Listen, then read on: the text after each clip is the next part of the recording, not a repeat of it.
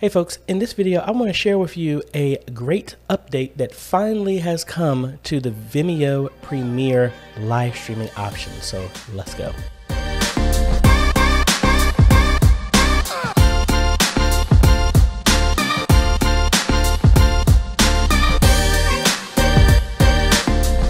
Hey folks, AJaytheCEO here. If this is your first time stopping by the channel, thanks for stopping by. And on this channel, we focus on tips, training, strategies, reviews, and builds to help modernize your media ministry. So if you're new here, consider subscribing. And if you like what we're doing here, consider becoming a patron or a YouTube member by clicking one of the links down below.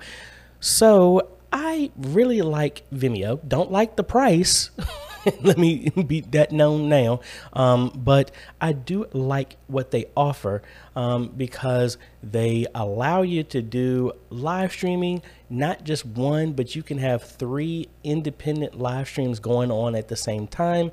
And they also have built-in simulcasting. What's simulcasting? Simulcasting is similar to Restream, Caster, to where you stream to this one service and then they restream or simulcast to multiple destinations, and it comes a part of the license. I'm glad it does because it does cost a little bit, but hey, I like the fact that for a long time when you would connect to different platforms, for whatever reason, it would carry over and stream to the exact same locations. You couldn't say, hey, for my church live stream, I want to simulcast to our Facebook page. But if I'm live streaming a high school game, I want that to simulcast to our YouTube page.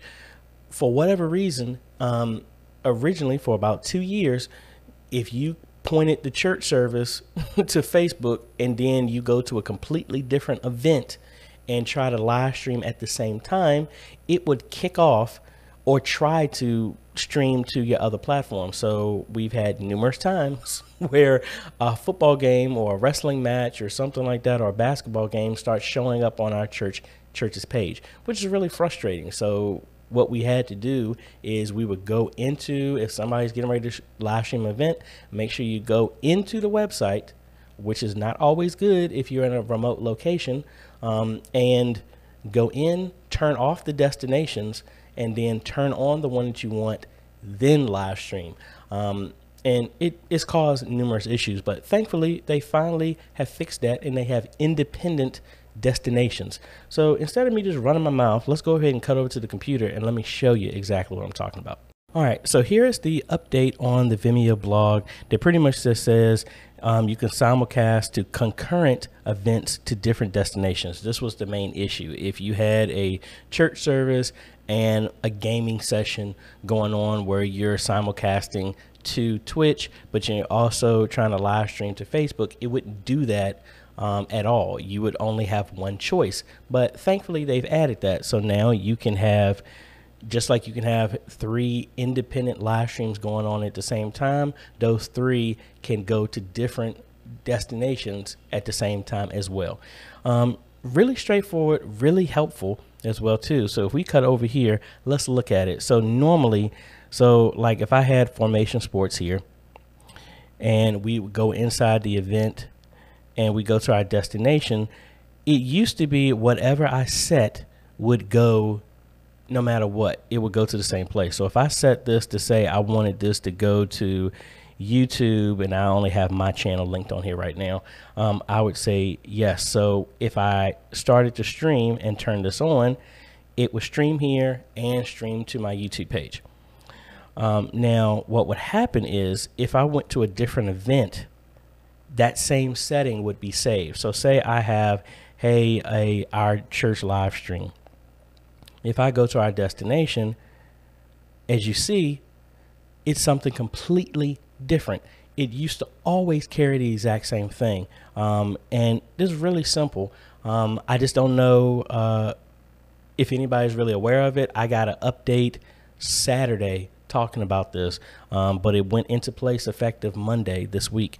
So that's really cool. So now if I come out of here, so you see our live stream, church live stream is going to Facebook. But if I go back to Formation Sports, destination, See, it does not have the Facebook destination as well too, which saves so much time. So let me actually turn this off because I don't want it to go here. I actually want it to go to our Formation Sports Facebook page. So now each event is actually going to be saved, and we don't have to worry about them stepping on top of each other, or the added step of making sure, hey, you're streaming to the right place. So there you go. Our church service is going to the church Facebook page, but if I go here to Formation Sports, it's only going to that one, and it's not going to go to other events. Or like if I go to my Q&A with AJ, this was actually a Q&A test. See, it's still, thankfully, it actually still has my original pages still locked in place, which is awesome. So I can go to all these destinations at the same time, but they don't step on top of each other. Or like this would be the other one. I would have a private funeral page, and we wouldn't want this to go anywhere, and it stays private, and it stays private. It doesn't automatically just trip over the extra destinations if we just had a church service on Sunday.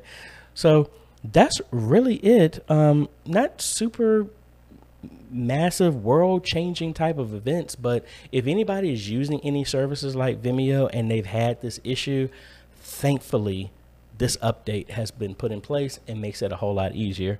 And I'm actually going to be using this to stream a Ash Wednesday service for some couple churches from my hometown from Richmond. So I'm going to be setting this up, and actually let's go ahead and do that. Might as well get you back over here to do that. So what I'm going to do is come back to my events, and I'm going to make a new event. And actually, this isn't just Ash Wednesday. I'm actually going to be doing this throughout the whole week. So I would just say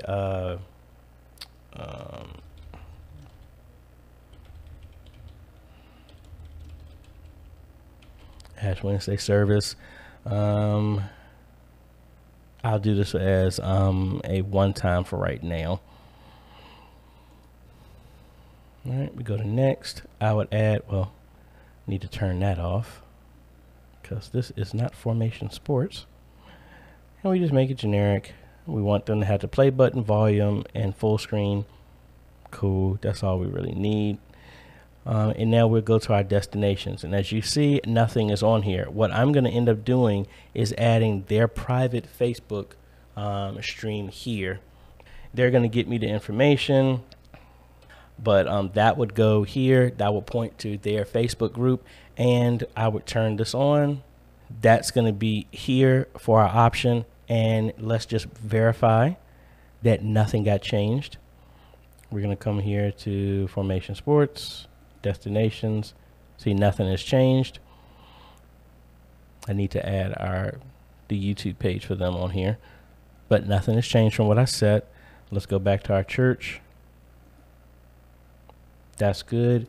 And then another platform, YouTube training that me and another YouTuber that I went to high school with, Chris, is going to be on here, and that's going to my Facebook page. So we're all good. So everything is working really simple. It's just something as simple as, hey, maybe I don't know what needs to happen. Maybe they need to have some more servers to be able to handle this. I don't know. But I'm thankful that now that's an extra step that I don't have to do. So now at church, when I have it set up, I have the destinations. I don't have to log in and make sure, let me turn this off, make sure I'm streaming to the right place. Because once it's set, it's set. I mean, I always check it, but you don't have to add it as a task to make sure it doesn't mess up anything. But anyway, hopefully that helps, especially if I brought it to your attention if you have Vimeo and you didn't know. But hey, now you know, and it should make your whole live streaming events as well as concurrent ones a lot easier and smoother, to where now you have the ability to not just stream to up to 3 different locations at the exact same time. They can also go to multiple simulcast locations that are independent of each other. So very good update. Thank you, Vimeo. Really appreciate that. So if you like this type of content, I appreciate a like, consider subscribing, and hit that bell. That way you get notified when we come out with other videos to help modernize your media ministry. Thanks for watching, folks. This is AJ, and we will see you on the next video. Later.